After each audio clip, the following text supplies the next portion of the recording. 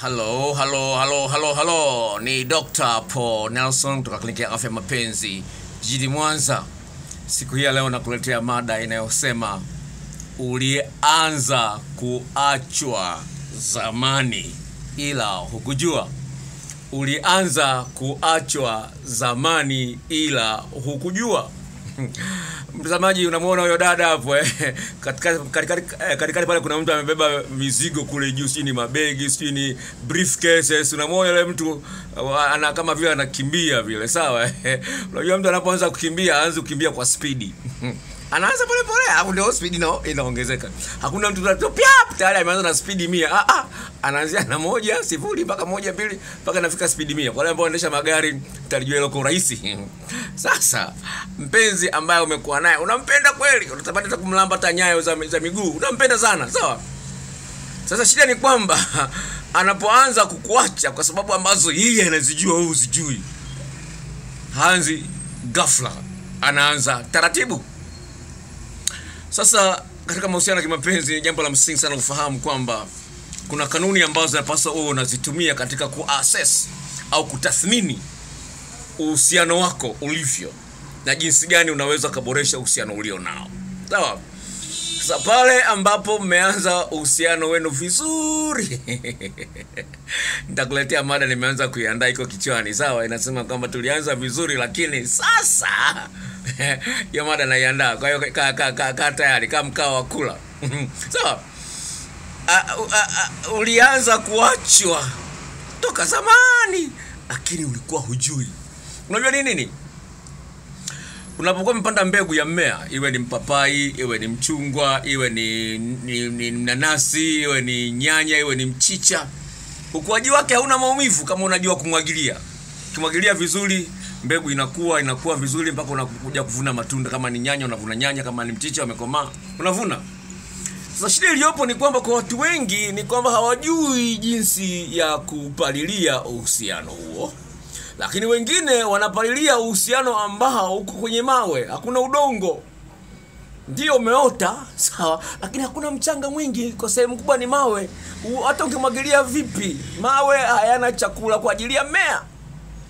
Kwa lazima ufanye assessment ya kwamba huyu mtu kweli, sawa, nimeanzisha naye mahusiano, je, kweli ananipenda au ananitumia tu?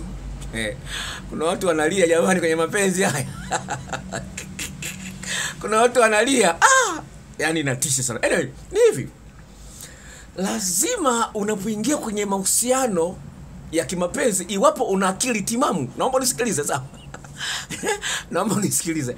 Kama una akili timamu, usiangalie uzuri wako, usiangalie hela zako, usiangalie umepoteza muda kiasi gani, usiangalie umeacha wangapi, angalia raha unayoipata ukiwa na huyu mtu.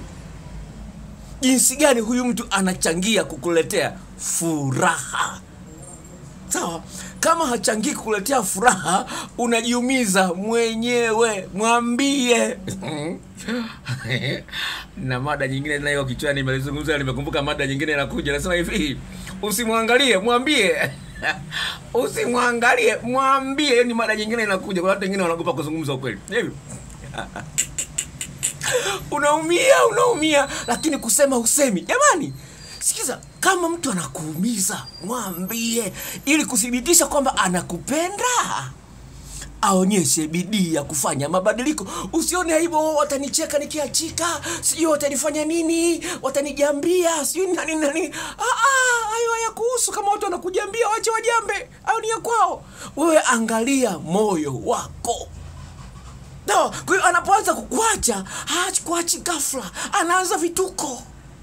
Kwa maneno mengine ni kwamba kwa sababu ambazo wewe usijui, anaiona thamani yako imepungua. Msamaji wa channel hii, kwa nini thamani yako inakuwa imepungua? Sawa? Kwa nini thamani yako imepungua? Wewe mwenyewe ukijiangalia kweli, unaona thamani yako imepungua? Hebu niambie.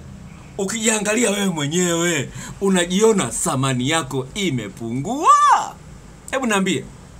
Ukijiangalia wewe mwenyewe, unajiona thamani yako imepungua. Sasa kwa nini mtu mwingine akufanya kama vile wewe takataka? Unapiga simu hapokei, unatuma message hajibu, lakini bado unasema nampenda. Zawadi hakupi, kukutia hakutii vizuri. Wa nini? Eti unalinga kisa na mtu, na mpenzi, unajionyeshia watu kwenye Facebook kwenye na mpenzi. Wewe una mpenzi wakati unalala. Mpenzi lazima achangie kwenye furaha yako bwana. Sawa? Mwambie kama hawezi kuchangia kwenye furaha yako atoke. Sawa? Mmoja akasema kama unaona nakubana sogea. Sawa, sio mbakia tu unashangaa sijui nimekosea wapi, hivi mimi nina kasoro gani, hivi mimi nanuka nini, mbona watu wananipendi? Kwa hiyo mwenzio anapoanza kubadilika, kama kweli ana mpango wa kuendelea na wewe, lazima aionyeshe nia ya kutaka kufanya mabadiliko ambayo yatakuletea wewe furaha. Sasa usilizike na kwamba anakuambia mimi nakupenda, mimi niko kawaida. No, mwambie hapa umebadilika, hapa umebadilika, hapa umebadilika. Mwambie ukweli kwamba bwana siwezi nikavumilia hii hali. Sawa? Mwambie siwezi nikavumilia hii hali, nimechoka. Kwa hiyo kama anakupenda afanye mabadiliko. Kama hakupendi, yeye ataona sawa tu. Wewe unaumia, kwake anaona sawa. Je, huyu mtu kweli anakufaa? Wewe unaumia, yeye kwake anaona sawa. Ukweli huyu mtu anakufaa wewe? Kwa hiyo ndio njia. Kwa hiyo utamvumilia, inafikia mahali anakuacha, umeshapoteza muda wako mwingi. Umeshapoteza na hela zako nyingi. Kwa hiyo unapoanza kuona ugonjwa, utibu pale pale. Sawa? Unapoona matatizo, yatibu, yaishe. Sawa? Sasa wewe mgonjwa hataki kukaa hospitali, mgonjwa gani huyo? Hataki kumeza dawa. Unapomwambia mtu ukweli, unampa dawa. Sawa? Ameze apate nafuu. Sasa unampa mtu dawa lakini apate nafuu. Hizo dawa unabadilisha, si ndio? Sasa unampa dawa ile tu abadiliki. Mabakia tu mtu wa maneno tu. Maneno kama unaona habadiliki, mwambie bwana goodbye. Simple. Maneno hayatoshi. Maneno hayatoshi. Mwambie bwana mimi nataka raha yangu. Sawa, nipe raha mwenyewe. Changamka dada. Sawa, changamka. Watu kunyoa upa. Eti kisao nikiacho atanicheka wenzangu. Nikiacho ataniwacha wacheke. Sindivyo alivyoumbwa na ukicheko. Wewe angalia maisha yako bwana. Angalia moyo wako. Sawa? Kwa hiyo anapoanza kubadilika mbane. Asija kupotezea muda wako mwingi. Mwingine mpaka anaonga hela. Anati mwanaume ampende zaidi. Wewe utaonga wangapi? Kama mbegu mbaya tutazama tunda mabaya. Usianze kulia na kulalamika bure. No, wewe mwenyewe ni ujinga wako mwenyewe. Jiongeze, upendwi na utaacha huko mbele. Nakutakia maisha mema katika mahusiano yako ya kimapenzi. Kwaheri.